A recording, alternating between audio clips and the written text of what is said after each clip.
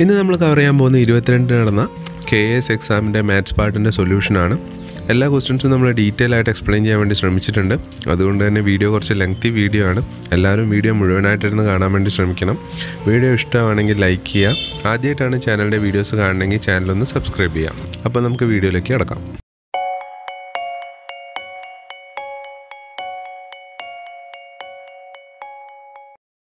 നമ്മുടെ ആദ്യത്തെ ചോദ്യം ഇതാണ്.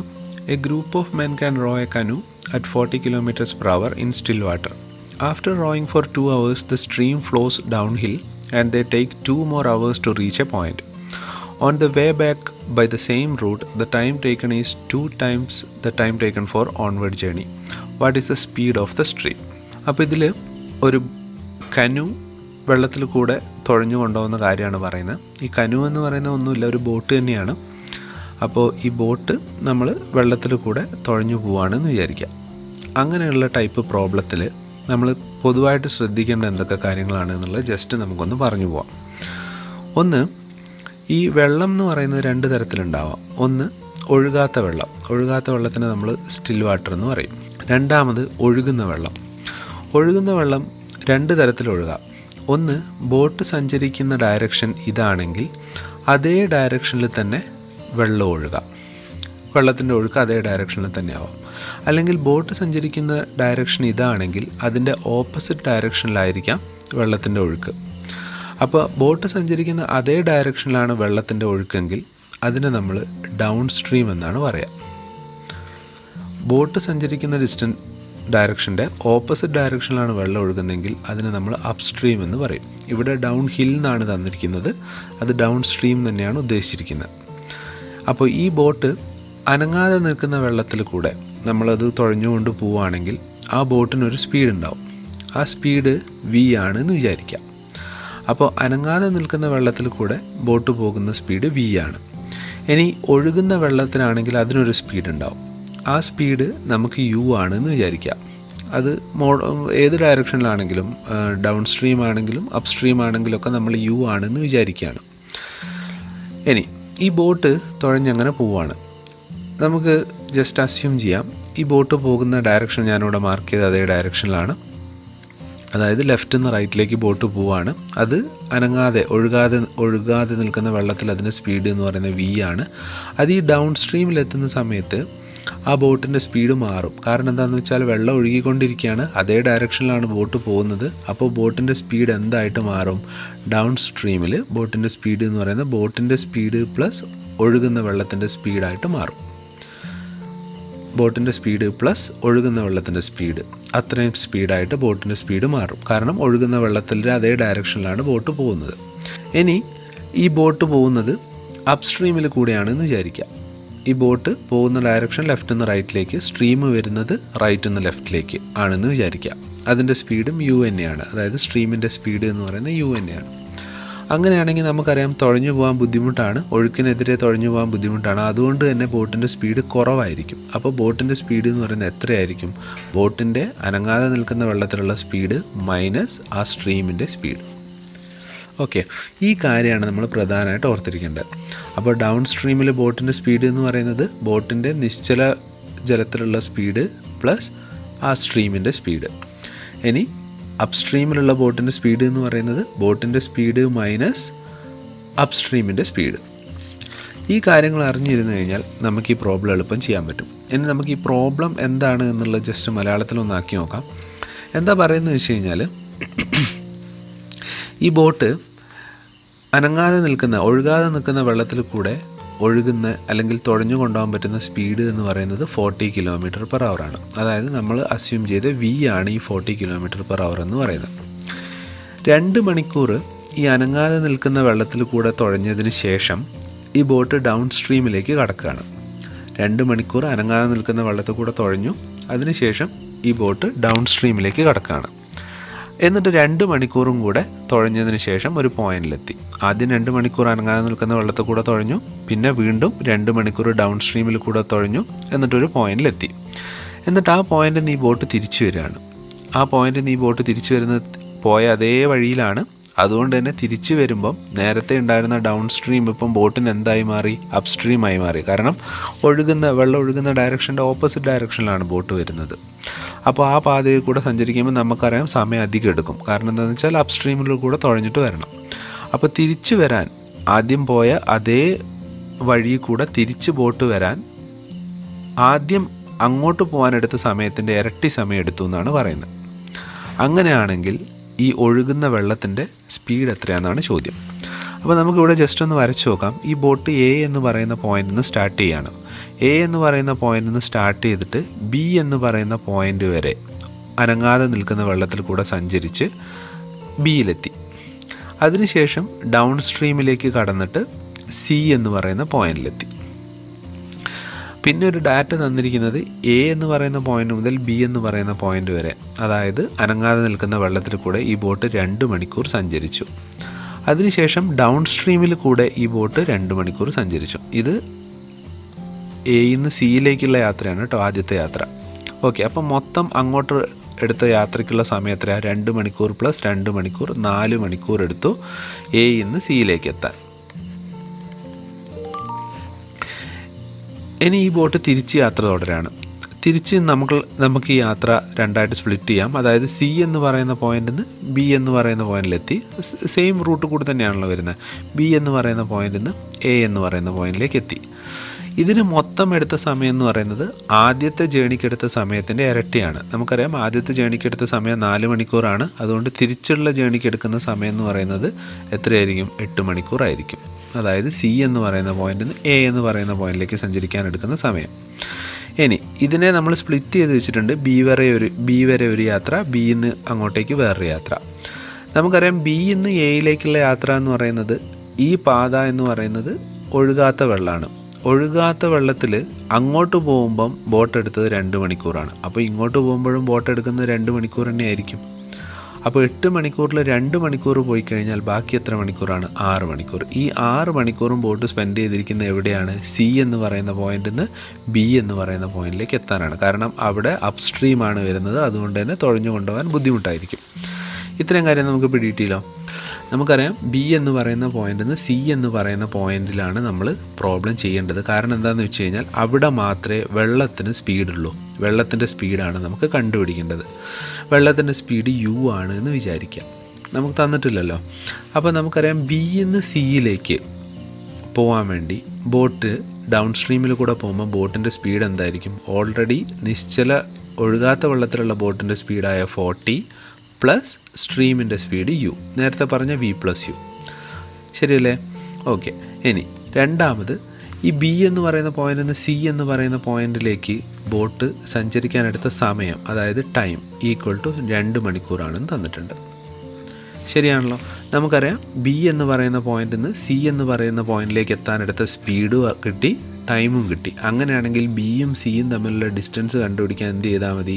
സ്പീഡ് ഇൻറ്റു ടൈം ചെയ്താൽ മതി. സ്പീഡ് എന്ന് പറയുന്നത് എത്രയാണ്? 40 പ്ലസ് യു ആണ്. ഇൻറ്റു ടൈം എന്ന് പറയുന്നത് എത്രയാണ്? 2 ആണ്, 2 hours. ഓക്കെ.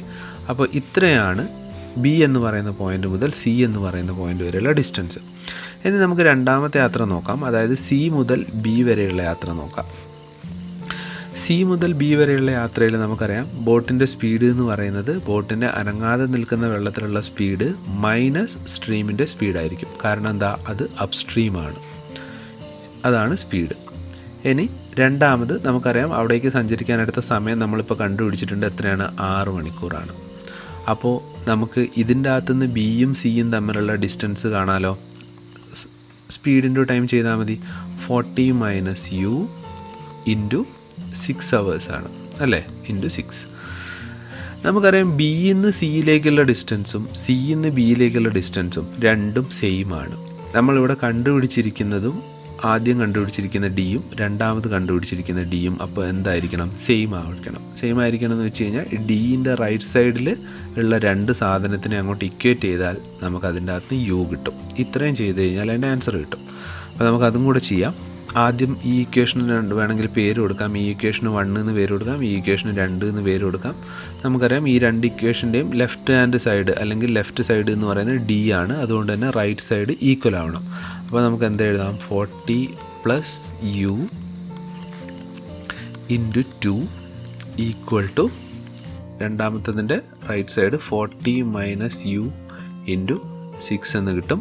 അപ്പോൾ ഇതിനെ അങ്ങോട്ടും ഇങ്ങോട്ടും 2 വെച്ചൊക്കെ മൾട്ടിപ്ലൈ ചെയ്യുന്ന സമയത്ത് 2 വെച്ച് ഈ ബ്രാക്കറ്റിലുള്ള സാധനത്തിന് മൾട്ടിപ്ലൈ ചെയ്യുമ്പോൾ 2 ഇൻറ്റു 40 80 പ്ലസ് 2 യു എന്ന് കിട്ടും ഈക്വൽ ടു റൈറ്റ് സൈഡിൽ 6 വെച്ച് മൾട്ടിപ്ലൈ ചെയ്യുമ്പം 6 ഇൻറ്റു 40 240 മൈനസ് 6 യു എന്ന് കിട്ടും. ഇതിൽ കണ്ട യുവിൻ്റെ ടേം മാത്രമേ ഉള്ളൂ അറിയാത്തതായിട്ട്. യുവിൻ്റെ ടേം എല്ലാം കൂടി ഒരു സൈഡിലേക്ക് കൊണ്ടുപോവുക. 6 യുവിനെ ഈ സൈഡിലേക്ക് കൊണ്ടുവരിക. 6 യുവിനെ ഈ സൈഡിലേക്ക് കൊണ്ടുപോവുക. ഈ 80നെ അപ്പുറത്തേക്കും കൊണ്ടുപോവുക. 6 യുവിനെ മൈനസ് 6 യു ആണ് ഇവിടെ ഉള്ളത് അല്ലേ. അതിനപ്പുറത്ത് കൊണ്ടുപോകുമ്പോൾ എത്രയാവും? പ്ലസ് 6 യു ആവും. അവിടെ ഓൾറെഡി 2 യു ഉണ്ട്. Plus 6 U equal to 240 right സൈഡിലുണ്ട്. ഈ 80 റൈറ്റ് സൈഡിലേക്ക് വരുമ്പോൾ മൈനസ് 80 ആയിട്ട് മാറും. 2 യു പ്ലസ് 6 യു എന്ന് പറയുന്നത് 8 യു ആണ്. 8 യു ഈക്വൽ ടു 240 മൈനസ് 80 എന്ന് പറയുന്നത് 160 ആണ്. അപ്പോൾ യു നമുക്ക് എത്ര കിട്ടും? 20 എന്ന് കിട്ടും. അപ്പോൾ 20 ആണ് എന്ത്? സ്ട്രീമിൻ്റെ വെലോസിറ്റി എന്ന് പറയുന്നത്, അല്ലെങ്കിൽ സ്ട്രീമിൻ്റെ സ്പീഡ് എന്ന് പറയുന്നത്. Option B 20 km/h. ഇത് പറയാൻ ഇത്ര സമയം എടുത്തെങ്കിലും ചെയ്യാൻ ഇത്ര സമയം എടുക്കില്ല. ഈ കാര്യങ്ങളൊക്കെ അറിയെങ്കിൽ വളരെ എളുപ്പത്തിൽ നമുക്കിത് ചെയ്യാൻ പറ്റും. അടുത്ത ചോദ്യം, A person bias A house four 15 lakhs and sells it for 20 lakhs. After 5 years, he buys the same house for 30 lakhs and sells it for 40 lakhs. What is the overall profit percentage for that person over both transactions? Profit and loss എന്ന് പറയുന്ന ഭാഗത്തു നിന്നുള്ള ചോദ്യമാണ്. Profit and loss എന്ന് പറയുന്ന topic നമ്മൾ complete cover ചെയ്തതാണ്. അപ്പോൾ നിങ്ങൾക്ക് അതിൻ്റെ ക്ലാസ് കാണണമെങ്കിൽ മുകളിലത്തെ ഐ ബട്ടൺ ക്ലിക്ക് ചെയ്ത് കഴിഞ്ഞാൽ നിങ്ങൾക്ക് അതിൻ്റെ ക്ലാസ് കാണാൻ പറ്റും. അതിൻ്റെ അകത്ത് കുറേ ട്രിക്സും അല്ലെങ്കിൽ സോൾവ് ചെയ്യേണ്ട മെത്തേഡൊക്കെ നമ്മൾ പറഞ്ഞിട്ടുണ്ട്. അപ്പോൾ ഈ പ്രോബ്ലം എങ്ങനെ ചെയ്യാമെന്നുള്ളത് നമുക്ക് നോക്കാം. ഈ പ്രോബ്ലം ആദ്യം നമുക്ക് മലയാളത്തിലൊന്ന് പറഞ്ഞു നോക്കാം. അതായത് ആദ്യം ഒരാൾ ഒരു വീട് 15 ലക്ഷത്തിന് വാങ്ങുന്നു, പിന്നെ 20 ലക്ഷത്തിന് വിൽക്കുന്നു. 5 വർഷത്തിന് ശേഷം അയാൾ അതേ വീട് 30 ലക്ഷത്തിന് വാങ്ങുന്നു, 40 ലക്ഷത്തിന് വിൽക്കുന്നു. അങ്ങനെയാണെങ്കിൽ മൊത്തം ഓവറോൾ പ്രോഫിറ്റ് പെർസെൻറ്റേജ് എത്രയാണെന്നാണ് ചോദിക്കുന്നത്. ഈ രണ്ട് ഇടപാടിലും കൂടെ ചേർത്തിട്ടുള്ള അയാളുടെ ലാഭശതമാനം എത്രയാണെന്നാണ് ചോദിക്കുന്നത്. അപ്പോൾ നമുക്കറിയാം അയാൾ ആദ്യം 15 ലക്ഷത്തിനാണ് വാങ്ങുന്നത്, പിന്നെ 20 ലക്ഷത്തിന് വിൽക്കുന്നു. അപ്പോൾ 15 ലക്ഷമാണ് എന്ത്? കോസ്റ്റ് പ്രൈസ്, വാങ്ങിയ വില. 20 ലക്ഷമാണ് എന്ത്? സെല്ലിംഗ് പ്രൈസ്, വിറ്റ വില. രണ്ടാമത് അയാൾ 5 വർഷത്തിന് ശേഷം 30 ലക്ഷത്തിന് വാങ്ങുകയാണ്, എന്നിട്ട് 40 ലക്ഷത്തിന് വിൽക്കുകയാണ്. അപ്പോൾ നമുക്ക് നോക്കിക്കഴിഞ്ഞാൽ ഇയാൾ വാങ്ങിയ വില, രണ്ട് ട്രാൻസാക്ഷനിലും കൂടെ വാങ്ങിയ വില എന്ന് പറയുന്നത് അത് അയാളുടെ പോക്കറ്റിൽ നിന്ന് എടുത്ത് ചിലവാക്കിയ പൈസയാണ്. അപ്പോൾ 15 ലക്ഷം പ്ലസ് 30 ലക്ഷം 45 ലക്ഷം അയാൾ ഈ പ്രോപ്പർട്ടി വാങ്ങാൻ വേണ്ടിയിട്ട് ചിലവാക്കിയിട്ടുണ്ട്. ഇനി അയാൾക്ക് ഈ പ്രോപ്പർട്ടി വിൽക്കുന്ന സമയത്ത് മൊത്തം എത്ര പൈസ കിട്ടി? 20 പ്ലസ് 40 60 ലക്ഷം അയാൾക്ക് മൊത്തം പൈസ കിട്ടി. അപ്പോൾ നമുക്ക് ഇതിനെ മൊത്തത്തിൽ എന്താക്കാം? 45 ലക്ഷമാണ് വാങ്ങിയ വില, 60 ലക്ഷമാണ് വിറ്റ വില എന്ന് എടുക്കാം. ഇങ്ങനെ ചെയ്തു കഴിഞ്ഞാൽ ഓവറോൾ പ്രോഫിറ്റ് പെർസെൻറ്റേജ് കിട്ടും. ഇനി പ്രോഫിറ്റ് ആൻഡ് ലോസ് ചെയ്യാൻ വേണ്ടിയിട്ട് ആദ്യം നമ്മൾ ചെയ്യേണ്ടത് എന്താണ്? വാങ്ങിയ വില എന്ന് പറയുന്നത് 100% ആയിട്ട് എടുക്കുക. ഓക്കെ, വാങ്ങിയ വില 100% ആയിട്ട് എടുക്കുക. അപ്പോൾ നമുക്കറിയാം 45 ലക്ഷത്തിനാണ് അയാൾ വാങ്ങിയത്, 45 ലക്ഷമാണ് 100%. അപ്പോൾ നമ്മൾ 45 ലക്ഷത്തിന് 100% ആയിട്ട് എടുക്കും. 45 ലക്ഷത്തിന് വാങ്ങിയ ഒരു സാധനം 60 ലക്ഷത്തിന് വിൽക്കുന്ന സമയത്ത് അയാൾക്ക് എത്ര രൂപ ലാഭം കിട്ടി? 15 ലക്ഷം രൂപ ലാഭം കിട്ടി. ശരിയല്ലേ? 45 ലക്ഷത്തിന് വാങ്ങിയൊരു സാധനം 60 ലക്ഷത്തിന് വിൽക്കും, അയാൾക്ക് 15 ലക്ഷം രൂപ ലാഭം കിട്ടി. ഈ 15 ലക്ഷം രൂപ എത്ര ശതമാനമാണ് എന്നാണ് നമുക്ക് കണ്ടുപിടിക്കേണ്ടത്. നമ്മൾ ഓൾറെഡി ഇവിടെ എഴുതിയിട്ടുണ്ട് 45 എന്ന് പറയുന്നത് 100%. നമുക്ക് കണ്ടുപിടിക്കേണ്ടത് 15 എന്ന് പറയുന്നത് എത്ര ശതമാനമാണ് എന്നാണ്. 45 100% ആണെങ്കിൽ 1 എത്ര ശതമാനമായിരിക്കും? 100/45 ആയിരിക്കും. 1 100/45 ആണെങ്കിൽ 15 എത്ര ശതമാനമായിരിക്കും? 100/45 × 15. ശരിയല്ലേ? ഇത് സോൾവ് ചെയ്യുന്ന സമയത്ത് നമുക്ക് ആൻസർ കിട്ടും. 15 45 ക്യാൻസൽ ചെയ്താൽ അവിടെ 3 വരും. 100/3 എന്ന് കിട്ടും. അത് 33.33 എന്നാണ് നമുക്ക് ആൻസർ കിട്ടുക. അപ്പോൾ 33.33% ആണ് മൊത്തം ട്രാൻസാക്ഷനിലുള്ള അയാളുടെ ലാഭശതമാനം എന്ന് പറയുന്നത്. അപ്പോൾ ഈ ഒരു ടെക്നിക്ക്, കോസ്റ്റ് പ്രൈസ് 100% ആയിട്ട് എടുക്കണം എന്നുള്ള ടെക്നിക്ക് നമ്മൾ ഡീറ്റെയിൽ ആയിട്ട് ആ പ്രോഫിറ്റ് ആൻഡ് ലോസിൻ്റെ ക്ലാസ്സിൽ പറഞ്ഞിട്ടുണ്ട്. നിങ്ങൾ ആ വീഡിയോ അല്ലെങ്കിൽ ആ ക്ലാസ് ഒന്ന് കണ്ടു നോക്കുക, അപ്പോൾ നിങ്ങൾക്ക് കൂടുതൽ മനസ്സിലാവും. അടുത്ത ചോദ്യം, Sudha secured 48% of Radhas marks and Sunil secured 60% of Radha's mark. What is P if Sudha secured P% of Sunil's mark? അപ്പോൾ 3 പേരുടെ മാർക്കിൻ്റെ ശതമാനങ്ങൾ അങ്ങോട്ടും ഇങ്ങോട്ടും തന്നിട്ടുള്ളൊരു ചോദ്യമാണിത്. അപ്പോൾ പറയുന്നത് എന്താണെന്ന് വെച്ച് കഴിഞ്ഞാൽ സുധയ്ക്കൊരു മാർക്കുണ്ട്, രാധയ്ക്കൊരു മാർക്കുണ്ട്, സുനിലിനൊരു മാർക്കുണ്ട്. 3 പേരാണ് ഇവിടെ ഉള്ളത്. ഞാൻ ഇവരെ 3 പേരുടെയും മാർക്ക് റെപ്രസെൻ്റ് ചെയ്യാൻ വേണ്ടിയിട്ട് 3 സിമ്പിൾ എടുക്കുകയാണ്. സുധേൻ്റെ മാർക്ക് റെപ്രസെൻ്റ് ചെയ്യാൻ വേണ്ടിയിട്ട് ഞാൻ S എടുക്കുന്നു. രാധയുടെ മാർക്ക് റെപ്രസെൻ്റ് ചെയ്യാൻ വേണ്ടിയിട്ട് ഞാൻ R എടുക്കുന്നു. പിന്നുള്ളത് സുനിലാണ്. സുനിൽ എന്ന് പറയുന്നതിൻ്റെ ആദ്യത്തെ അക്ഷരം S ആണ് അല്ലേ. അപ്പോൾ നമുക്ക് അവൻ്റെ ലാസ്റ്റ് ലെറ്റർ എടുക്കാം. സുനിൽ എന്ന് പറയുന്ന ആളുടെ മാർക്ക് L ആണെന്ന് വിചാരിക്കാം. ഇനി നമുക്ക് തന്നിരിക്കുന്ന ഡാറ്റ അതേപടി എഴുതി നോക്കാം. അതായത് സുധയുടെ മാർക്ക് ആയ S എന്ന് പറയുന്നത് എന്താണ്? ഈക്വൽ ടു രാധയുടെ മാർക്കിൻ്റെ 48%. അപ്പോൾ രാധയുടെ മാർക്ക് 6 ആണ് നമ്മൾ എടുത്തിട്ടുണ്ട്. അപ്പോൾ 6ൻ്റെ 48% ആണ് സുധയുടെ മാർക്ക്. ഓക്കെ, അപ്പോൾ നമുക്ക് എന്ത് കിട്ടി? ഒന്നാമത്തെ ഒരു ഇക്വേഷൻ കിട്ടി. രണ്ടാമത്, Sunil secured 60% of Radhas mark. സുനിലിൻ്റെ mark നമുക്കറിയാം L ആണ്. അപ്പോൾ L എന്ന് പറയുന്നത് എന്താണ്? രാധയുടെ മാർക്കിൻ്റെ 60%. രാധയുടെ മാർക്ക് നമ്മൾ എടുത്തിരിക്കുന്ന 6 എന്നാണ്. അപ്പോൾ 6ൻ്റെ 60% L എന്ന് പറയുന്നത്. അപ്പോൾ നമുക്ക് രണ്ടാമതൊരു ഇക്വേഷൻ കിട്ടി. ഇനി ക്വസ്റ്റ്യൻ എന്താണ്? What is P if Sudha secured P% of Sunil's mark. അപ്പോൾ സുധയുടെ മാർക്ക് സുനിലിൻ്റെ മാർക്കിൻ്റെ ഒരു ശതമാനത്തിലും കൂടെ പറഞ്ഞിട്ടുണ്ട്. സുധയുടെ മാർക്ക് എന്ന് പറയുന്നത് സുനിലിൻ്റെ മാർക്ക് എന്ന് പറയുന്നത് നമ്മൾ L ആണ് എടുത്തിരിക്കുന്നത്. അതിൻ്റെ P%. അപ്പോൾ L/P/100 ആയിരിക്കും സുധയുടെ മാർക്ക്. അതിൽ P ആണ് നമുക്ക് കണ്ടുപിടിക്കേണ്ടത്. അപ്പോൾ ഇത് മൂന്നാമത്തെ ഇക്വേഷൻ. 1ഉം 3ഉം ഇക്വേഷൻ നോക്കിക്കഴിഞ്ഞാൽ നമുക്കറിയാം ഇതിൻ്റെ ലെഫ്റ്റ് സൈഡ് രണ്ടും S ആണ്, ശരിയല്ലേ? അപ്പോൾ നമുക്ക് റൈറ്റ് സൈഡ് രണ്ടും ഇക്വേറ്റ് ചെയ്യാം. അങ്ങനെ ചെയ്തൂടെ? അപ്പോൾ നമുക്ക് R/48/100 ഈക്വൽ ടു എന്തെഴുതാം? L/P/100 എന്ന് എഴുതാം. ഇപ്പോഴും ആൻസർ കിട്ടില്ല. കാരണം എന്താ? ഇവിടെ L അറിയില്ല, P അറിയില്ല, R അറിയില്ല. അപ്പോൾ ഇതിൽ നമുക്ക് P മാത്രമേ കണ്ടുപിടിക്കേണ്ട ആവശ്യമുള്ളൂ. അപ്പോൾ നമുക്ക് L എന്താണെന്നറിയാം. L എന്താണെന്നുള്ള ഈ രണ്ടാമത്തെ ഇക്വേഷൻ എന്നറിയാം. ഈ വാല്യൂ എടുത്ത് L-ന് ഇട്ട് കൊടുക്കാം. അപ്പോൾ ഇക്വേഷൻ എങ്ങനെ വരും? R/48/100 ഈക്വൽ ടു L-ന് വരെ എന്താ കൊടുക്കേണ്ടത്? R/60/100 എന്ന് കൊടുക്കുക. ബാക്കി എന്താ ഉള്ളത്? P/100. അപ്പോൾ P/100 അങ്ങ് എഴുതാം. ഓക്കെ, അപ്പോൾ ഇവിടെ R ഉണ്ട്, ഇവിടെ R ഉണ്ട്, 2 ക്യാൻസൽ ചെയ്തു പോകും. ഇവിടെ 100 ഉണ്ട്, ഇവിടെ 100 ഉണ്ട്, 2 നമ്മൾ ക്യാൻസൽ ചെയ്തു പോകും. ബാക്കി എന്താ ഉള്ളത്? ബാക്കിയുള്ള കാര്യം ഞാനിവിടെ എഴുതാം. ലെഫ്റ്റ് സൈഡിലുള്ളത് 48 ഉണ്ട്, റൈറ്റ് സൈഡിൽ ബാക്കിയുള്ളത് എന്താ? ഒരു 60 ഉണ്ട്, P ഉണ്ട്, /100 ഉണ്ട്. ഇതിൻ്റെ അകത്ത് നിന്ന് P കണ്ടുപിടിച്ചൂടെ? അപ്പോൾ P ഈക്വൽ ടു നമുക്ക് എന്ത് കിട്ടും? 48 × 100 / 60. 60-ലെ 0യും 100-ലെ 0യും പോയി. 6ഉം 48ഉം പോയാൽ 8 വരും. 8 × 10 80 എന്ന് കിട്ടും. അപ്പോൾ P-യുടെ വാല്യൂ എത്രയാണ്? 80 ആണ്. Option D. ഒറ്റ സ്റ്റേജിൽ ചോദിക്കുന്ന ചോദ്യങ്ങൾ 3 സ്റ്റേജിലായിട്ട് ചോദിച്ചു എന്നേ ഉള്ളൂ. ചെയ്യേണ്ട കാര്യങ്ങളൊക്കെ സെയിം തന്നെയാണ്. അടുത്തൊരു ചോദ്യം, ഇഫ് P × Q അല്ലെങ്കിൽ PXQ means P is daughter of Q, P+Q means P is father of Q, P*Q means P is mother of Q, P-Q means P is brother of Q. Then in the expression AXB*C minus DXF, how are B and F related? അപ്പോൾ ഇതും ഈ പറഞ്ഞ പോലെ കുറച്ച് complication ആക്കിയിട്ടുണ്ടെന്നേ ഉള്ളൂ. സംഭവം വളരെ സിമ്പിളാണ്.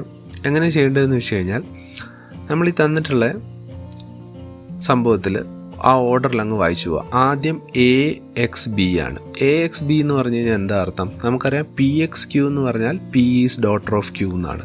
അപ്പോൾ AXB എന്ന് പറഞ്ഞു കഴിഞ്ഞാൽ അർത്ഥം എന്തായിരിക്കും? A is daughter of B എന്നല്ലേ. അപ്പോൾ Bയുടെ മകളാണ് A. അപ്പോൾ Bനെ ഞാൻ മുകളിൽ എഴുതും, Aനെ ഞാൻ താഴെ എഴുതും. കാരണം ഓരോ ജനറേഷനായിട്ട് എഴുതുമ്പോഴാണ് ഈ പ്രോബ്ലം ചെയ്യാൻ ഏറ്റവും എളുപ്പം.